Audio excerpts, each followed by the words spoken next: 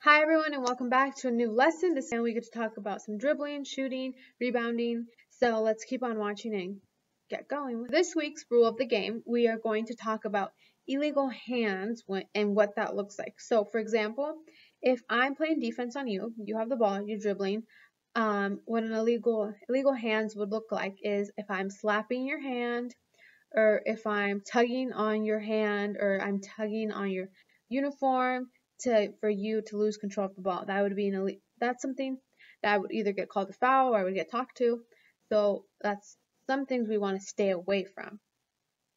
Now I can if you are dribbling the ball, I can reach and try and get the ball as long as I get just the ball and I don't slap your hand or get your leg or hit you in any way.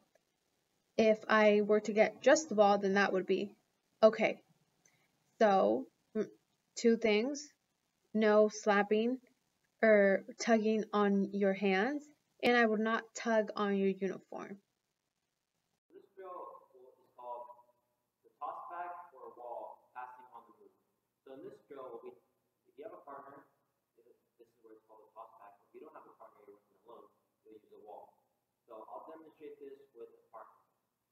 With this one, I'll be moving, so I'll start, and I'll be working between the part of the free throw, so pretty much from this blue line, shuffling, I get to this blue line, back. I'm just pretty much cleaning back and forth between both ones. And so, key here is I don't want to cross my feet. I want to stay with my knees bent in a nice flag position. And my hands are ready to catch and pass the ball. So this will be chest passes. So movement, pass, pass, pass, pass, pass.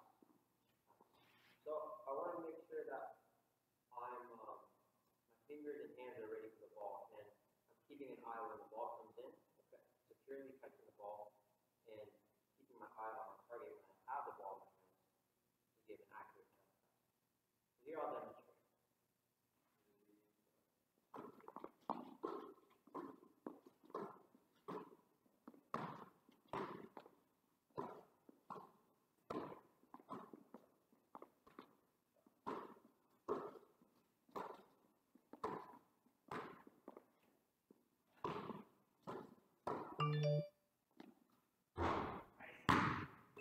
Is shooting while using a chair. So pretty much chair shooting.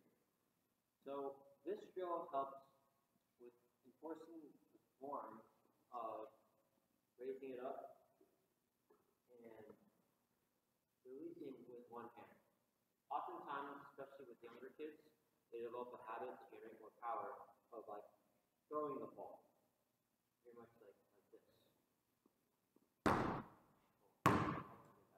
But so to help break that habit, this really gets you, since you don't have your legs and whole body to generate the power, it forces you to really have that power. So your right hand, your dominant hand is underneath the ball, you have your grip, and your alignment has to be on par. So like your elbow is tucked close to your body, not leaning out when you're raising it, and you're holding your ball.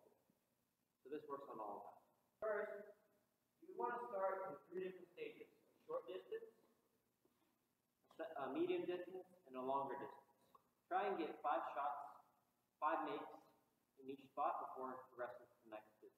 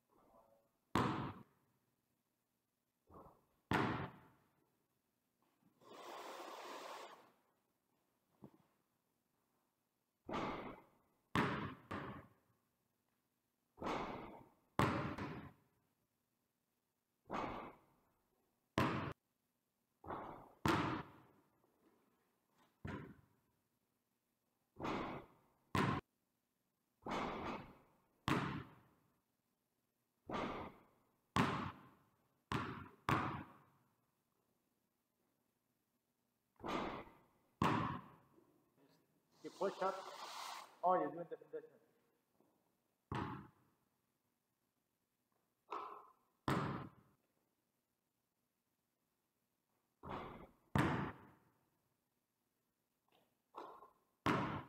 Here we're going to talk about the spin dribble or the reverse dribble.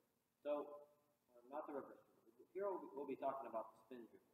So with this one, if I were facing, the objective of this dribble is you want to use this to change direction when the defense is really shifting toward, like, you're really committed toward the side that you're facing.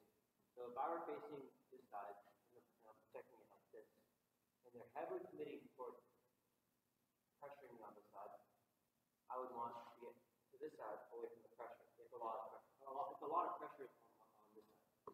So I'll be here. I'll demonstrate it. So here.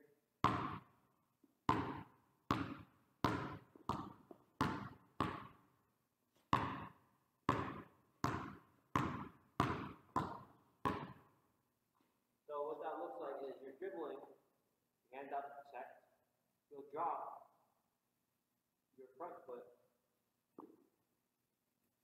and move the ball over to this side and get it into your left hand. And this gives you an open look to create and move toward the opposite direction that you were facing originally. So if the ball were to start in my left hand, it would look like this.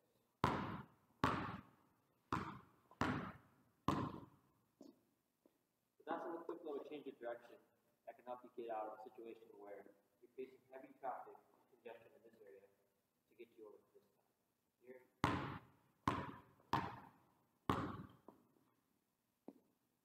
So here I'll demonstrate with the hoop.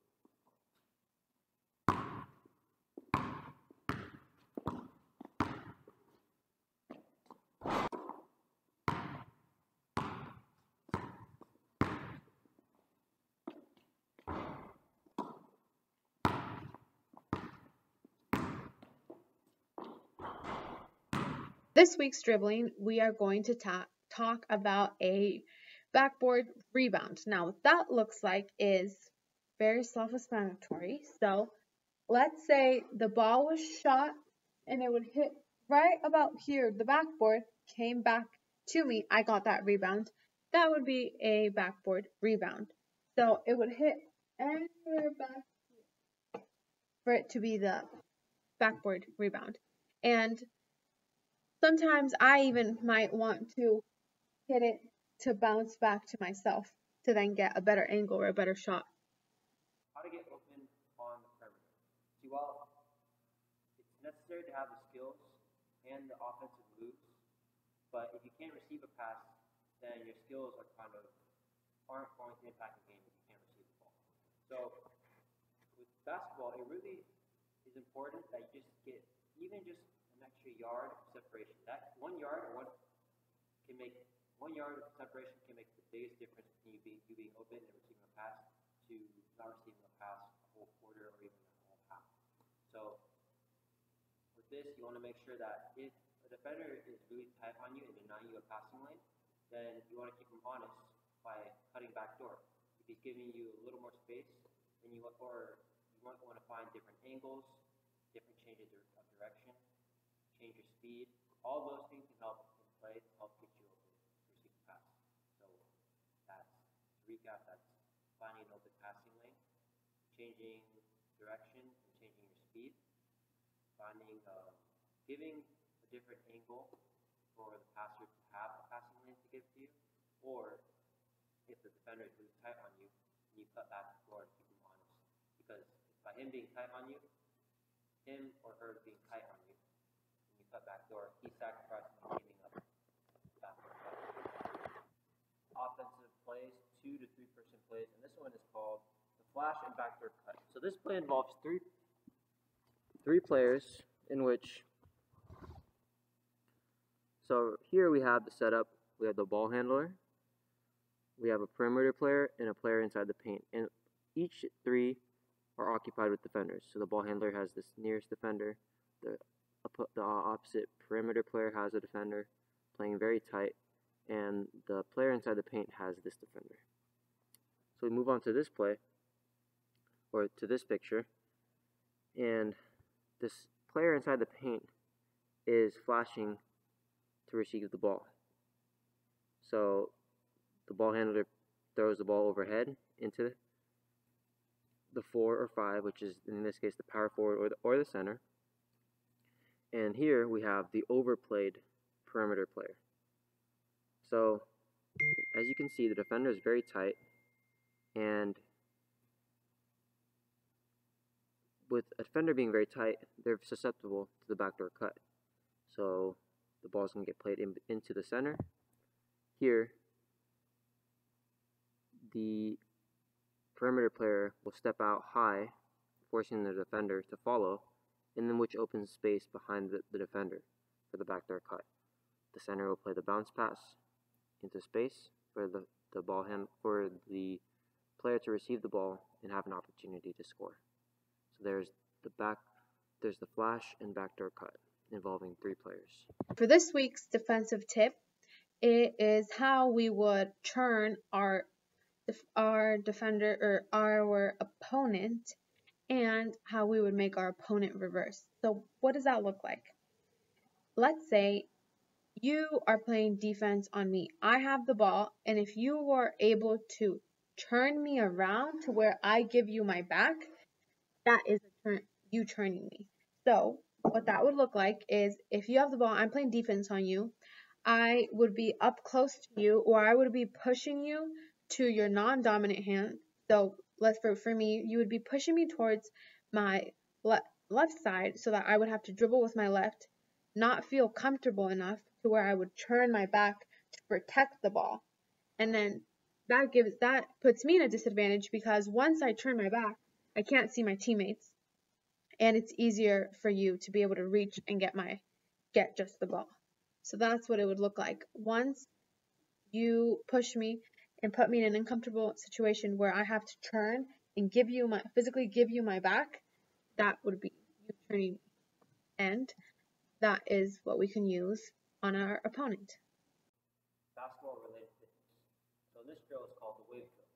With the wave drill, how it works is you have a partner and the person that's performing the drill, in which the partner is going to give commands. So the first variation is the partner will yell defense, and you'll get into the defensive stance.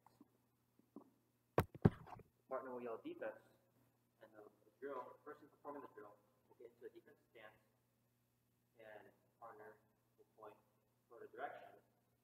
Whatever direction the partner points, you'll slide. You either slide to right or left. Slide right. The partner points left. Slide left.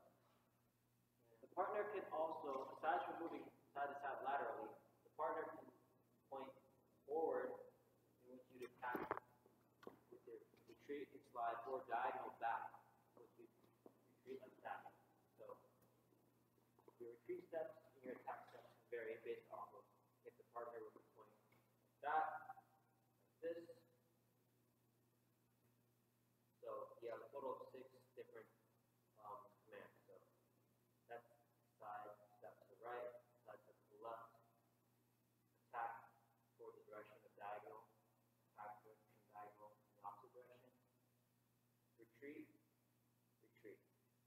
Another variation that you have is the partner can yell rebound, in which you would jump off 2 feet with your hands in the air as if performing a rebound. The partner could also command fast break, in which you would sprint forward, and the partner could also command loose ball, in which you reach toward the floor as if picking up a loose ball.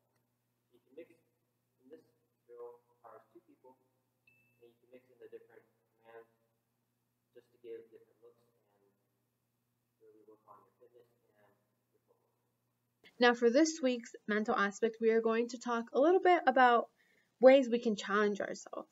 Now, if I know I'm a super good dribbler and I dribble very well just with my right hand, I would challenge myself by trying my right hand.